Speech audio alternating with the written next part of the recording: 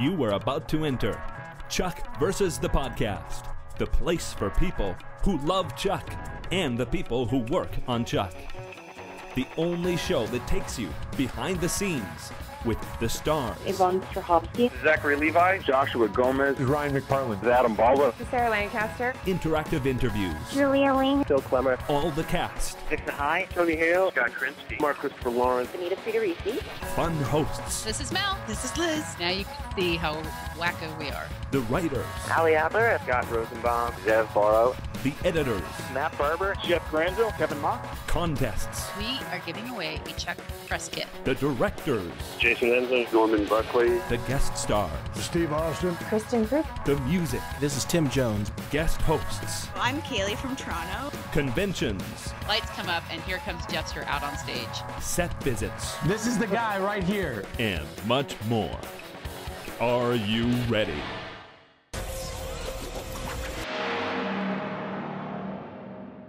This is great. This is Mel. This is Liz. And we want to welcome you to Chuck versus the Podcast, episode 73 for Friday, November 19th, 2010. We have a new episode of Chuck to discuss, and very excitingly, an interview that Mel had with its director, Robert Duncan McNeill. But first, the news. All right, let's hit the ratings first for Chuck versus the Fear of Death, which aired on Monday. They're in, and it's a mixed bag. The Fast Overnights were showing that approximately 5.55 million viewers tuned in to see Summer Glau face off with Jeffster, and Rob Riggle try to scare the Intersect back into operation. That was the most total viewers since the season premiere. However, it did adjust down a little bit, so I think it's pretty much on par with the higher rated episodes of the season. It scored a 1.8 in that 18 to 49 advertiser demo, which is the lowest demo number so far this season, but it still was the highest rated show for NBC that night. So, yikes. There's a lot of theories about it. My personal theory was that a bunch of Chuck viewers turned 50 during that 2-week hiatus. So they no longer count. That's what I think. I know that where I live, eastern Kansas, it was preempted for KU basketball, whatever. And then, there was also, as I said, the 2-week hiatus probably had a bigger impact on it. That Lauer Bush interview that we got preempted for last week, it had more overall viewers, but it also had a 1.8 in the demo. So it is what it is. Yep, it is. Yeah. Well, and as we're going to discover in our next news item, NBC is showing lots of confidence in Chuck, so not to worry. On that note, NBC is moving things around in its 2011 schedule as they kick off the mid-season, and very, very interestingly, Chuck is the only one that stays.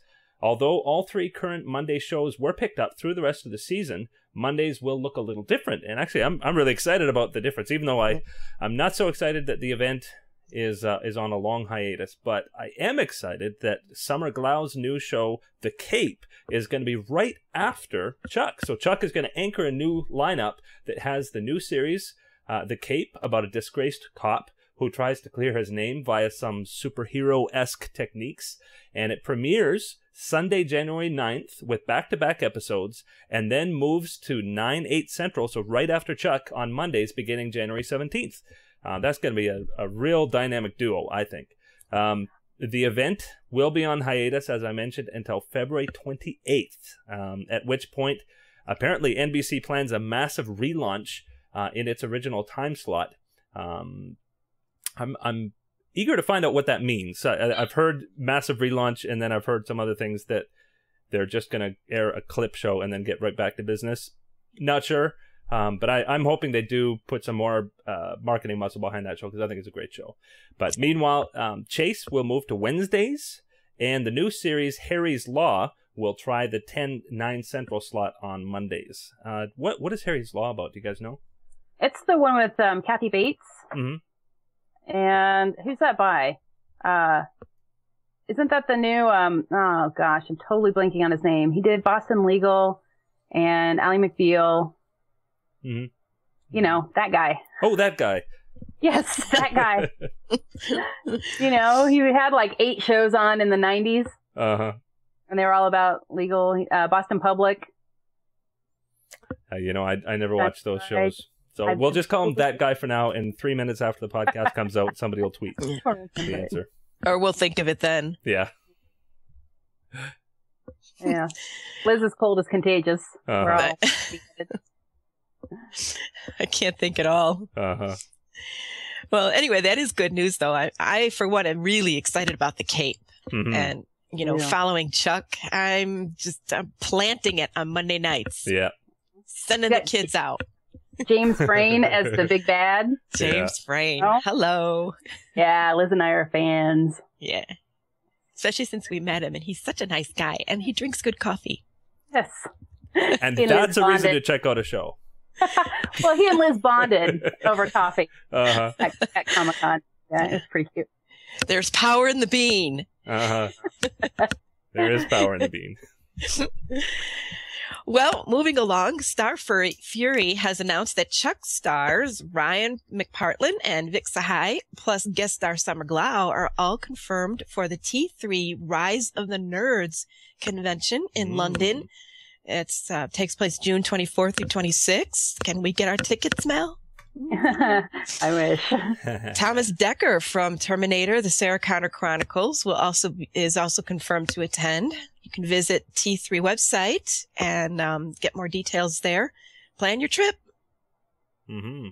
I have to just interject a little really random fact. I love these random things, but regarding Terminator: Sarah Connor Chronicles, the producer of the Terminator,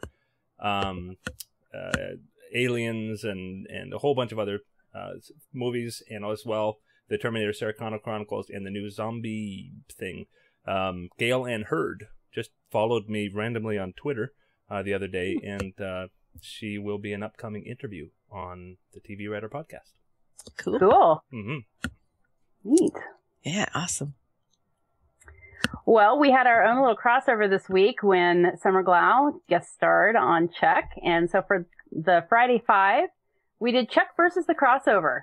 And I chose my 5 picks for which shows I'd like to see Chuck crossover with. And I limited myself to shows that were currently on the air. So there were a lot of suggestions for other shows that I would have liked to have done, but I had my own little criteria that I was following. But my picks were White Collar and The Return of Bryce, Glee, Psych, Grey's Anatomy, because I thought Devin could show McSteamy and McDreamy how to be McAwesome, and Ellie could, show them what a stable relationship looks like, and of course Castle, of course. So in the comments, there were a lot of really good suggestions. A lot of votes for Burn Notice, Covert Affairs. That would be a good one. Yeah. Ooh.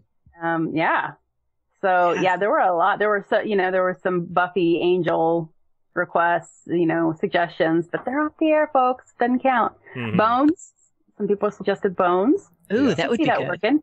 Yeah. Yeah. I think that could be cool. Well, that actually brings up something. A number of weeks ago, I actually had some interviews on the TV Writer podcast with Eureka and Warehouse 13 writers, and they had a crossover, and both of those are in the NBC Universal umbrella of shows.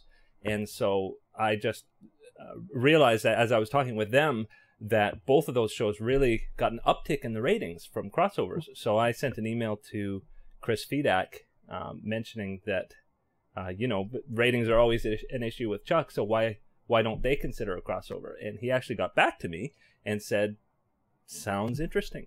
Why don't you give me some ideas? So I tweeted, and we took up a vote a few weeks ago, and I sent all of the results to Chris Fedak.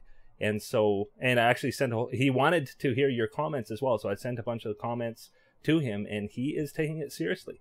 So, and you might be curious what the results were of the vote that we put out on Twitter. Mm-hmm. There were, probably not surprisingly, 11 votes, the highest number of votes for White Collar. There were 8 votes for Burn Notice. There were 6 votes for Covert Affairs. And a lot of people commented that it's interesting that Annie Walker, the main character, got the same last name. Well, even though it's a false last name for Sarah, but that was interesting. But a lot of people suggest that Augie in any capacity would be great on Chuck. Yes, he would. Yeah. Exactly. Yeah. Yeah. Yeah. Hey, how about Greta? I mean, that would be a really easy one. There were 6 votes for Psych. There were 5 for Eureka. And then trailing were Community, Undercovers, and even 1 vote for Veronica Mars. Yeah. Yeah. But Chris Fedak said he's taking it seriously. So Cool. who knows? Might just happen. How did I miss that? I completely missed that. When did you do that? I don't know if you were away somewhere at the time. But I see how it is. I leave and you do the cool stuff. But actually, the really interesting thing is that a lot of those shows are USA shows, which are owned by NBC Universal, and so and NBC Universal are the ones that did the crossover with Warehouse 13 and Eureka. So they're very open to the possibilities. They see that there's an increase in ratings that can happen. So could happen. How much fun would that be? Oh, yeah. Now I don't know who I want it to be. I think I'm still going to vote for White Collar just because I think it would be so cool to watch them integrate Matt Bomer's character somehow. Mm-hmm. Yeah. Yeah, some interesting challenges, though, in terms of, like some people have said maybe he was the long-lost twin or something. Yeah.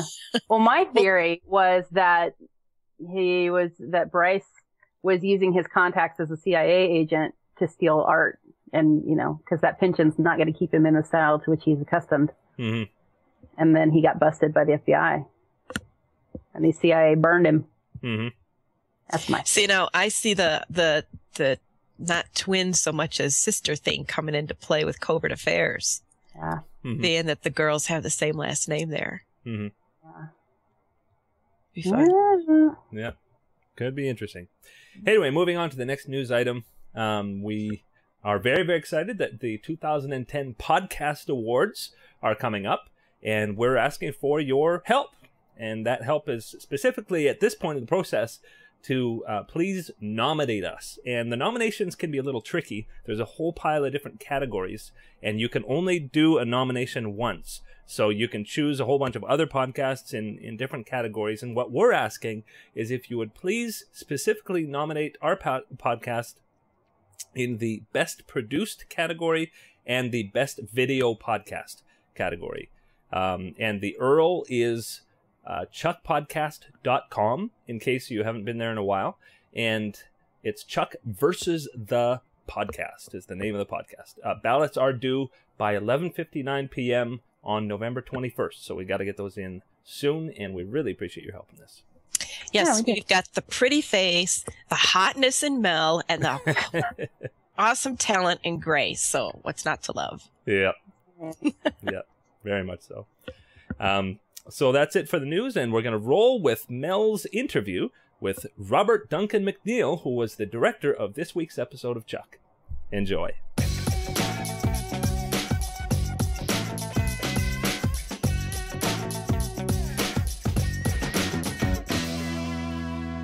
Okay, this is Mel with ChuckTV.net and Chuck versus the Podcast. I'm on the phone with Robert Duncan McNeill, who directed episode 408, Chuck versus the Fear of Death.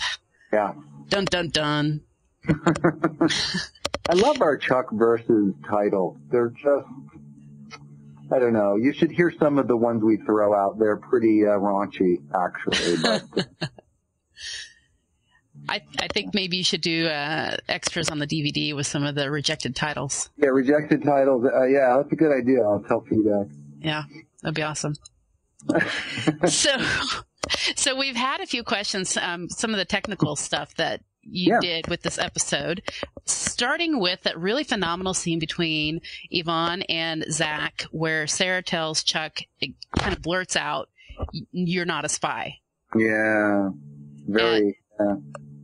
Yeah, hard. Yeah, I mean, that is a moment that's emotionally a real high point or low point, however you look at it, for this episode, but also drives the next episode in lots of ways. So that's and sidebar, that's been a great thing about being on this show for the last 4 years as the producing director, is I'm really able to kind of look at the big picture and moments like that and how that drives multiple episodes and knowing where to look for those and carve them out, when I'm directing. And so, that was a really important moment that we nailed it. And I think Yvonne and everybody did a great job.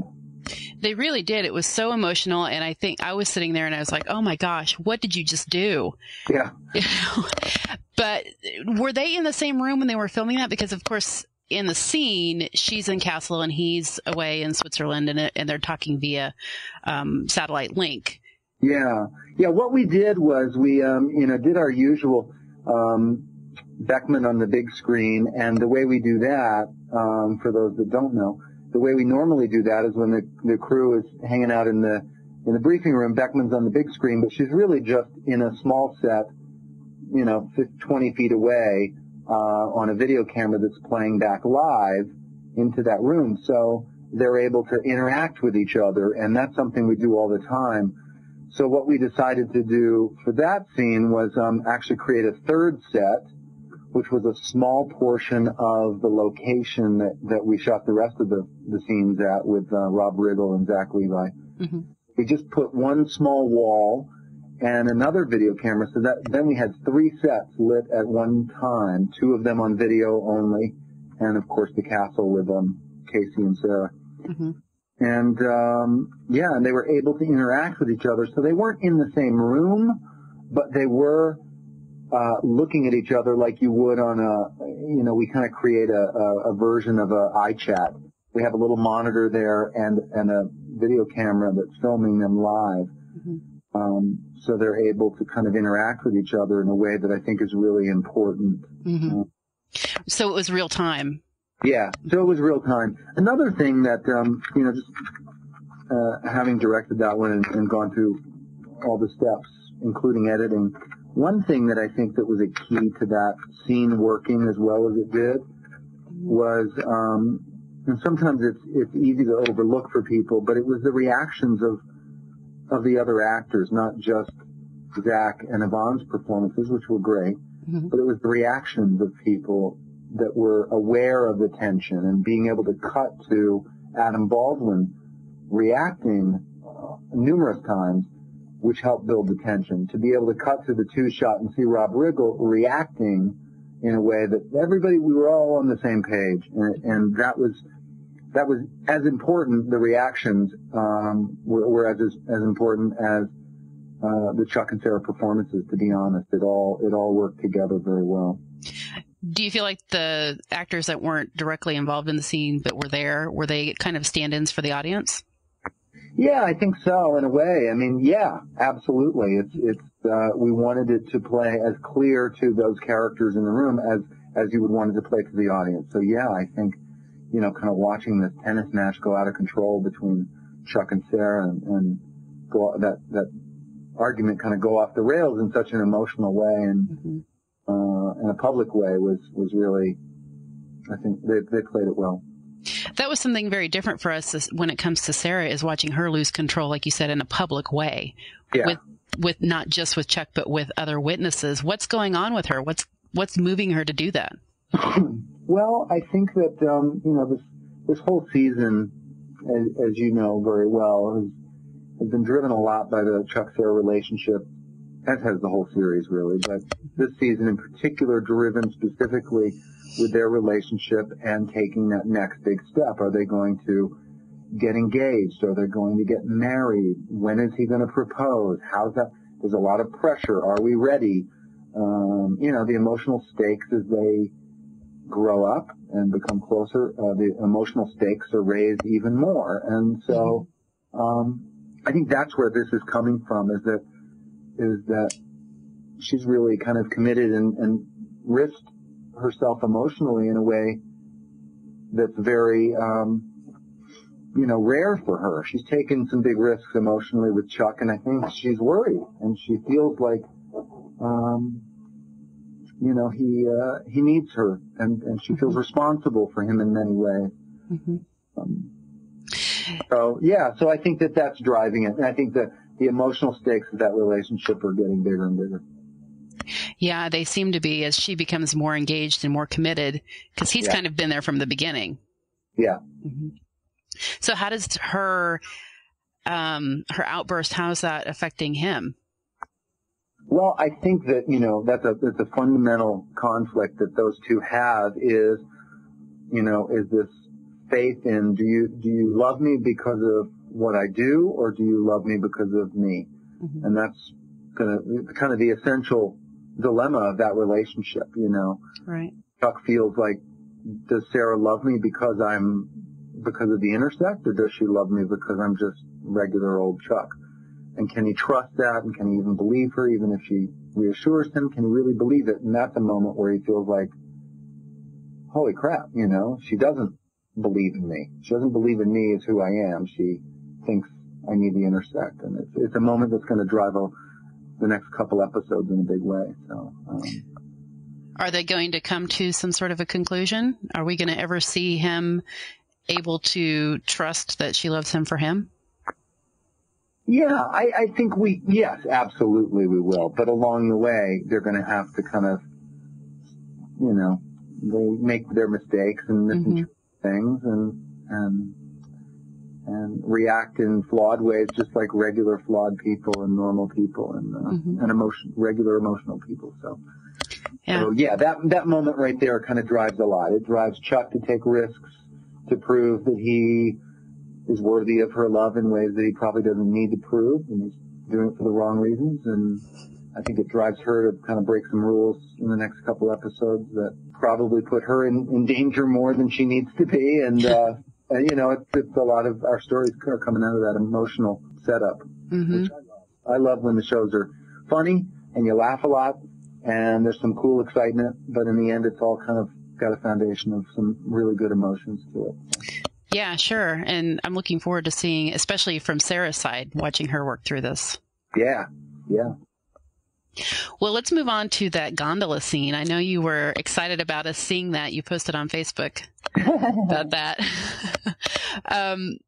Tell us a little bit about what went into making that scene. And holy crap, Richard Chamberlain. Richard Chamberlain, I know. He was awesome. He was great. Yeah, the gondola scene, when they came up with this idea, it sounded crazy, but what doesn't sound crazy on our show when we first start talking about it? They came up with this idea of this mission at the top of the Alps and a gondola fight where Chuck has to kind of fight his way out and without the intersect, try to force himself to slash. So all the kind of story elements were there, but we were trying to figure out technically how to do it. And there were a lot of things to think about. One is, do we build a fake gondola? Is that the easiest way to do it? Our line producer, Paul Marks, actually found a gondola from Palm Springs. It was an old gondola used down in Palm Springs, California, to take you up to the top of the mountains, out of the desert to the top of the mountains. Oh. But it was just sitting in mothballs, and so we trucked it down from Palm Springs and refurbished it and made it look like what you saw on the show. So we actually put that up on kind of a giant dolly so we could turn it around. We put it in front of a green screen, and then the next step was figuring out, all right, what are the backgrounds going to be? Because there's so many scenes in this episode in this gondola going up, going down, that it really needs to be specific. We can't just get stock footage, off of stockfootage.com or something. Put back here, we need something real specific. So our visual effects supervisor, Dan Curry, actually contacted a visual effects person in New Zealand that had worked on Lord of the Rings, because it's winter in New Zealand right now. And we organized and arranged for him to go out and shoot all the background plates in New Zealand now, because it's snowing there, it's winter there, or it's the end of winter, I guess. Anyway, so he went up to their ski resorts and took the lifts up and down and filmed all those plates in New Zealand, filmed the driving shots for us so that it would match when Sarah's driving up to try to get to the gondola to meet him. And so it was a real team effort. Yeah, everybody kind of came through with some great solutions. The Palm Springs gondola, the background plates from New Zealand, and we were able to create a great sequence on a green screen stage that had a lot of authenticity to it. If you look back at the James Bond gondola, you look at, some of the compromises they had to make back in the day to film a similar kind of scene. I think ours is really exciting, and for what our limitations are, it was just really incredible. It's visually stunning, and the background plates look great, the New Zealand work looked great, Dan Curry stuff. It was all just it came off great. Rob Riggle, I was so excited to have in the episode. He's somebody that has always made me laugh, from his stand-up comedy and Daily Show days to the movies he's making now. I love Rob Riggle, and he was totally perfect for our show, just really. He's a very different type of agent, but I think he worked. I kind of liked his gung-ho, flippant, let's put you in danger attitude. Exactly. Yeah, he was for this episode and for the story and tonally what we needed for Chuck to go through. That real kind of macho testosterone, swashbuckling, fearless quality, reckless quality. Yes. He was great. He was really great. So. Well, we've got several Easter eggs in this episode. Of course, we have a Star Trek reference. I assume that was in your honor. I think it was. Yes, I do. I never found out for sure, but I hope so. Yeah. We also got our Adam Baldwin Summer Glau scene for the Firefly fans. Yes, that was a Chris Fedak pitch at the last minute. This is the best team I've ever worked with. Kind of shout out. And it was fun. That was awesome. I'm a Firefly fan, so I appreciated that. Oh, cool. Yeah, and now I find out we had Lord of the Rings represented too. Yeah. My favorite movies of all time. Yeah, it's pretty cool. Yeah. Pretty cool. We had some really exciting people, involved in this one. Now, a German fan named Joshua emailed us today and said that he just watched the episode. We're not going to say how. He says it was a great episode, and not just because of Summer Glau. He says, since I'm German, I especially liked that the cable car cabin in Switzerland said Bosvik Vergut, I think this is how it's pronounced, which means bad guys mountain shelter. Yes, it did. we had that bad guy's lair translated into Swiss. Yeah, that's how it came out. That's amazing. I love it. It. Well, are you directing anything else soon that we're going to see? I don't direct on our show again until episode 20 and 24, the finale. Oh my. So Wow. I've got a break. I mean, I'm here all the time kind of helping our guest directors and everyone kind of make sure things go smoothly. And so I'm around and producing all the time. But I love directing. I'd like to be directing more, but we've got so many great people to choose from that it's good to work them all in. Yeah, it's nice that you have such a good stable of directors to come in that know the show. Yeah, exactly. Yeah, and oh man, and the fans are just thrilled to bits with these new writers, I have to tell you. Oh, good. Yeah, they're a great group. Really, really talented. Yeah, it's been practically seamless. So that's great. How are you guys handling the 11 episode extension? A little freaked out, but I think we'll make it. Yeah, it's pretty. It's a lot. 24. I remember, back in the UPN days when I was an actor, doing 26 episodes of Star Trek Voyager a year. 26 was. And I was just acting on the show at the time, but it was a real, it doesn't sound like much of a difference, just a few more episodes, but on a show of this scale with the intensity of the hours and the energy and the creativity in producing and all the elements, it's a lot. Yeah. So it's gonna, people are excited, but it's definitely on the production side, it's a lot to produce 24 episodes of this show. On the creative side, though, it's really exciting because there's so many great, emotional stories to tell and great character stories to tell, and so it just gives us a bigger palette to play with and more time to explore all these great characters. Yeah, and of course the fans are excited because if we had our way, it'd be on 52 weeks out of the year. Yeah, that'd be awesome. No vacation. I'd be dead, but it'd be awesome. Yeah. Oh, and any chance that we're going to see you in front of the camera in a little cameo? I don't know about that. Ah, come on, man. I don't know. It'd have to. I told them they should do one where it's like a sci-fi convention. I'll get all the Star Trek people and Masters of the Universe people and everybody I know from that whole world. I'd get them to show up and do cameos. I'd do that. That'd be funny. That would be awesome. Yeah. Yeah, we got to do like a Comic-Con nod. We got to go to a sci-fi convention of some sort. You got to. I agree. Yeah, we'll work on that. All right. Cool. I'll hold you to it. Okay. All right. Well, thanks a bunch for taking the time to chat with us. Yeah, absolutely. Yeah, we're looking forward to what's coming up, and then of course we've got a long hiatus, and then more Chuck. I know. Very exciting. Well, cool. Well, thanks for checking in, and I will talk to you soon. Okay. Thanks, Robbie. Okay. Bye. Bye.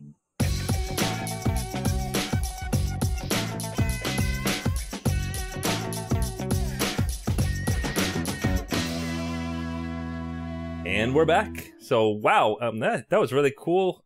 I understand that there was that this was kind of a surprise that this was going to happen.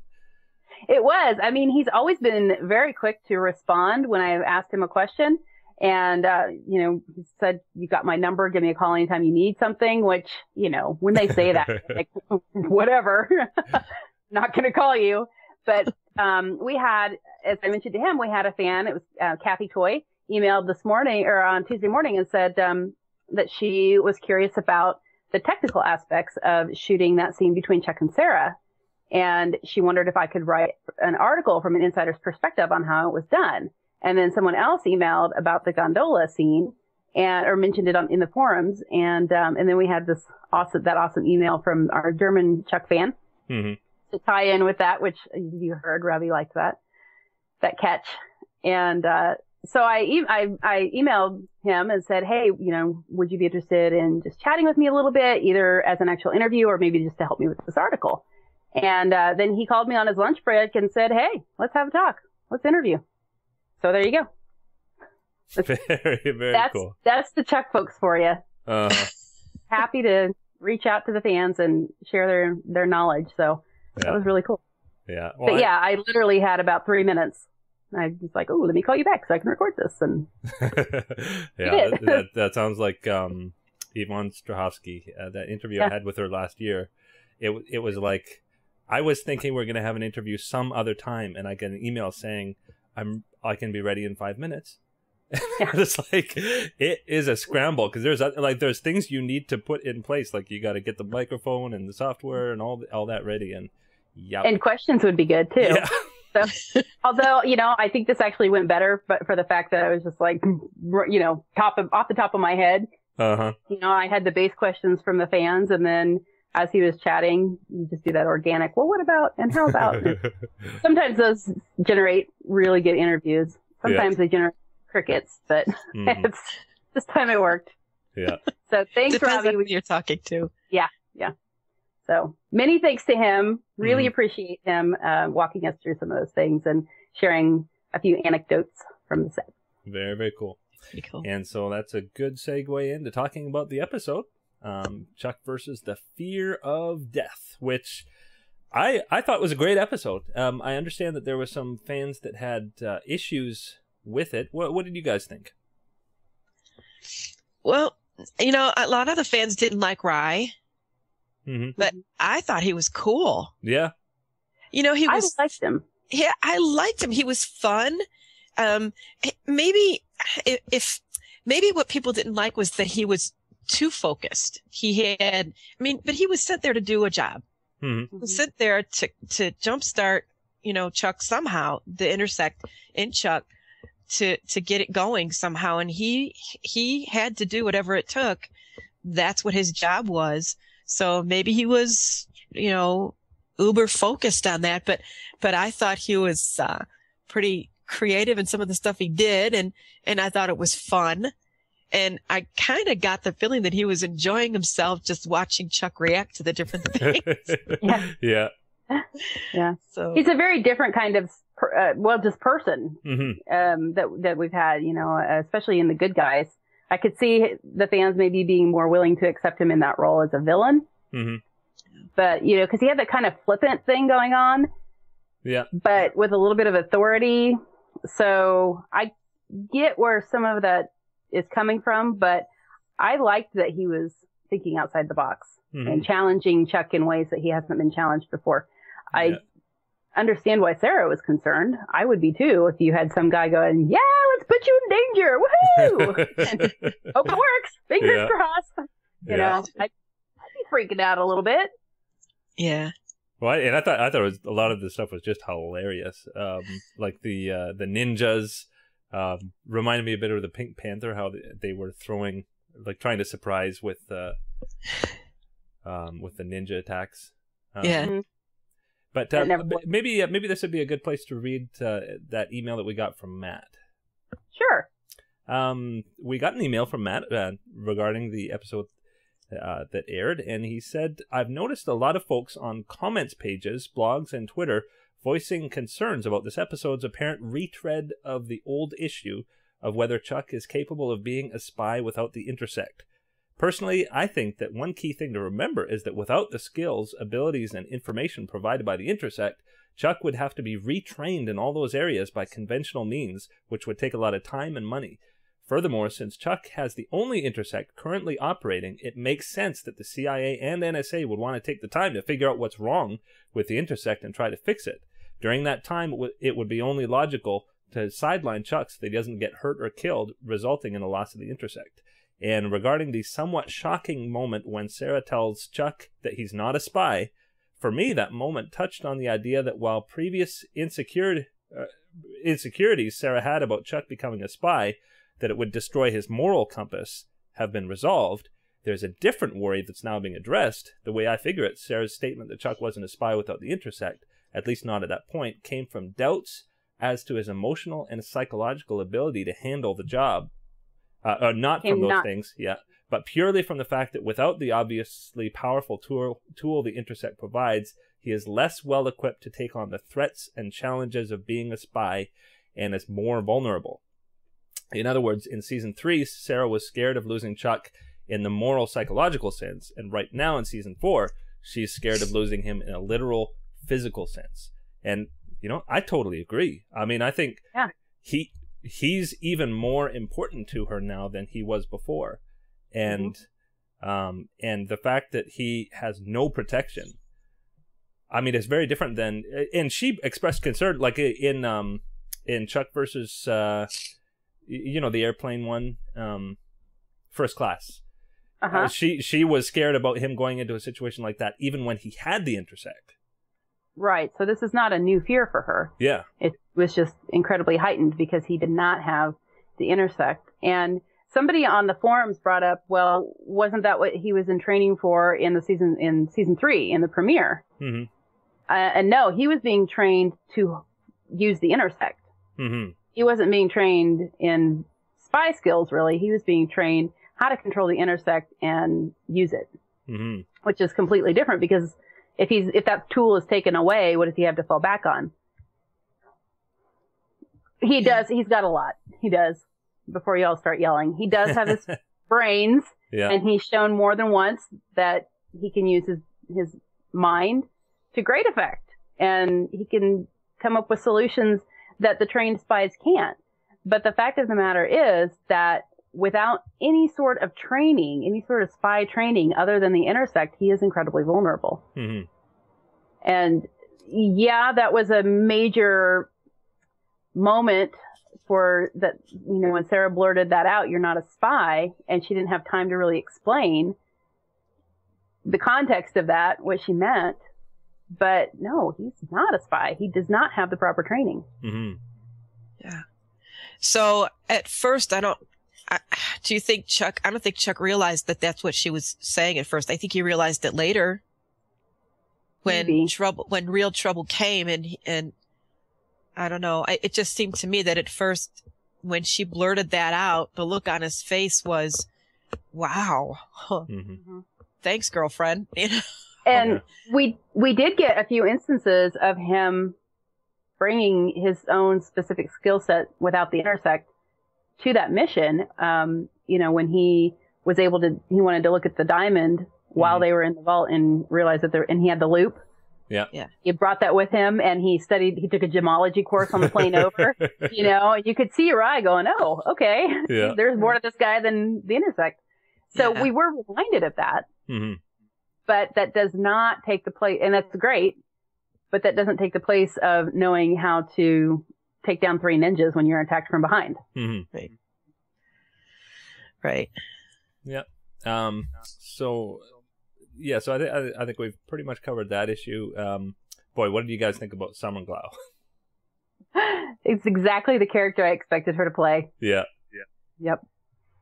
And Jeff and Lester handled it exactly the way I expected to. Yeah. I loved when Morgan asked her which one she thought was the psychotic one, and he's like, you know what? It didn't matter. Yeah. One answer is the same as the other. So, yeah. I love when Summer Glau plays those roles, the tough chick role. I loved her in Serenity. I loved her in Sarah Connor just for that. I think she could bring that so well. I didn't like her character much on the 4400. Oh, yeah? Well, she certainly showed her acting flexibility. She does. And maybe she was in the way. At the time, I just kind of felt like, I just don't have time for you. But I like her in roles like these where she's bad. She's tough. And she was even more, she was precise in Chuck, I think, because she's a spy. So she had to be. So I really liked it. I loved watching her. I was all excited. And I liked that her part of the plot actually moved something forward. Jeff and Lester are really suspicious. Yeah. You heard them say, why are all the new employees named Greta? And, why does she keep disappearing? And, why does she have these skills? And they had to think fast. Casey had to think fast to extricate her from the situation and accuse her of being a thief. And for now, I think they're satisfied with that. But if there's another Greta, they're going to get suspicious again. Yeah. Which makes you wonder, is this Greta something that they're going to keep up through the whole season? I think so. I think so. Yeah. It's not in every single episode because as we've seen, it's not always appropriate, but I think they are going to keep it up. Yeah. Well, let's hope they have more like Isaiah Mustafa. Yeah. He was just and Summer Glau. Yeah, and Summer Glau. Yeah, she was great. But I know people have been asking for more male Gretas. Yes, we could use some more male Gretas. Yeah. Okay. Like, I don't know, Augie from Covert Affairs. Like Augie from Covert Affairs. Absolutely. He'd be an awesome Greta. Or, what's his name from Eureka? The tech guy from Eureka. Yeah. Totally blanking on his name. The one that did the Fargo. crossover. Yeah. Yes, Fargo. Yeah. Bring him on. Yeah, he'd be a good Greta. Yeah. Or Gus from Psych. And then he could scream and run like a girl. That's done. Liz's son loves that. Gus is his favorite character. Yeah. And she's told him this. It's because he screams and runs like a girl. DeLay Hill thought was pretty funny. Yeah. I did want to mention that in that we had that sequence where Chuck is being tested by the government scientists, and we got 31 days passed right there. While Sarah was out trying to track down Mama Bartowski, and poor Casey was stuck with Chuck. But there's been some questions about timelines and how could the baby Awesome be ready by February sweets, and how are we gonna, and the Thanksgiving, how are we gonna align that? There are people that keep track of this stuff, and they do it on the forum. So if you're interested, stop by. But we just made up a month right there. Yeah. So yeah. Very cool. Now it was just a tiny line, but somebody mentioned on Twitter, and I thought it was worth bringing up again when what was his name, Rye, broke into Chuck and Sarah's place, and Sarah said, "What are you doing in our house. Yes. And I like that. I mean, it was a throwaway line, but I thought it was really significant. Ownership. Yeah. Absolutely. I'm not talking about ownership of the house. I'm talking about owning the relationship. Mm-hmm. I like that. Yeah. Yeah. I did too. Yeah. So, not a whole lot else to discuss in this episode. Well, Chuck's been captured by Richard Chamberlain. Yeah. Yeah, and actually, that's quite interesting. I think this is the first time we've had a part 1, part 2, like other than season finales. Mm-hmm. Have we ever had such a cliffhanger at the end of just a regular season episode? Well, in season 3, we had when Awesome was kidnapped. Yeah, I guess so. But they kind of spoiled that in the preview for the next episode. So Yeah. Didn't really count, I think. Mm-hmm. Any fears were alleviated, and of course, I mean, the show is called Chuck, so. Spoiler alert. Yeah. But it's giving us the opportunity for what looks like an intense Sarah episode. Oh, yeah. I mean, the coming next week was pretty significant. Yeah, that's going to be some pretty intense physical going on there for Yvonne. Yeah. Yeah. Gee, I'd love to ask her about that episode too. Mm-hmm. Mm-hmm. Yeah. Well, hey, let's work on it. Maybe we can get an interview about that. Yeah. Ask her about what went into preparing for that. And we've got photos from the episode up on chucktv.net already, and there's not a single one with Chuck in them, which had a lot of people going, "Oh my gosh, what's going on?"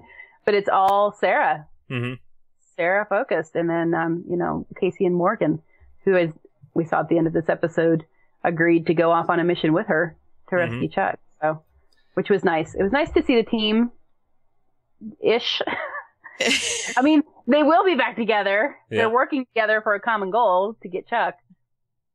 And remind me again, is next week episode 10? 9. Oh, 9. Okay. Because I was just thinking, I know that Zachary Levi directed episode 10. Yeah, some people were suggesting that maybe he was light in episode 9 so he could prep for 10. Mm-hmm. I don't know. It works for the story, so... Yeah. I'm all for that. Yeah. Well, I know, I mean, definitely some of the fans' favorite scenes are when Sarah gets to kick some butt. So getting a whole episode of that should be pretty cool. Pretty cool. Yeah. And speaking of the team, we got to see Casey actually voice that he wants this team to stay together. Mm-hmm.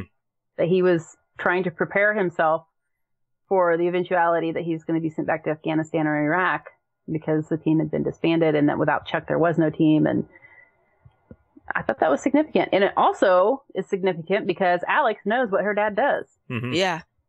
Gray, you were asking what the title for next week's episode was. Oh, what the title for next week's episode was. Next week is Chuck versus Phase 3. Phase 3. Interesting. Yeah. There's been a lot of speculation about what Phase 3 could be. Yeah. Well, can't wait to see that. And now next week is the 22nd, and we get one more on the 29th. Mm-hmm. And then after that, we're off till January. Yeah. Wow. Yeah. Oh, well, at least we get one on the 29th, which is my birthday. Aww. Oh. We'll have to wear party hats. I think so. Yeah, definitely. So I guess we can roll into thanking our sponsors. And now we want to thank our sponsors, IELabs.com, makers of award-winning Action Blue AVC HD conversion software, which offers full HD videos on regular DVD discs. It even works with HD clips from the newest iPhone 4. You can get your free trial of the software at IELabs.com. We also want to thank MovieMorons.com for supporting Chuck versus the podcast. Movie Morons is a podcast all about film. So if you are inclined to find out what movies you should be watching this fall, check out MovieMorons.com. And SyrianJunkies.de. We want to thank them for supporting us as well. Hello, this is Christina Caramel from Serienjunkies TV. Are you addicted to TV shows? Be our guests and learn the latest news and reflections on what's going on in the world of TV series. Well, our show is in German, but maybe you want to drop in anyway? Then visit www.serienjunkies.de and watch out for our video podcast. See you. And we're back. And so we do want to remind you that there are plenty of ways that you can support the podcast. Check out chuckpodcast.com to find out more about how you can. One really great way is to make sure to watch the podcast online rather than on iTunes. Go to blip.tv or watch it at chucktv.net, and we get just a tiny little kickback when you do that. And it's free to use, so that's pretty cool. Also, I do want to mention the TV Writer podcast this week featured Dan McDermott. He's the co-executive producer and writer for Human Target, which is premiering its second season this week. And also, interestingly, for Chuck fans, he was the writer of Eagle Eye, which, if you like spy stuff, that's a great action movie that was out a couple of years ago. So I urge you to check out that podcast at tvwriterpodcast.com. And remember, if you have any questions or comments to share, please email us at mail@chuckpodcast.com. Be sure to join us on chucktv.net on Monday, November 22nd at 8/7 Central for the live chat during the new episode of Chuck. Be there or be a trapezoid. I like that one. Cool. God. And we don't want to be a trapezoid. Anyway, so if you don't want to hear spoilers, you know what to do. If you do want to hear spoilers, you also know what to do. So if you're signing off now because of not wanting spoilers, we'll see you next time. Bye. Bye-bye.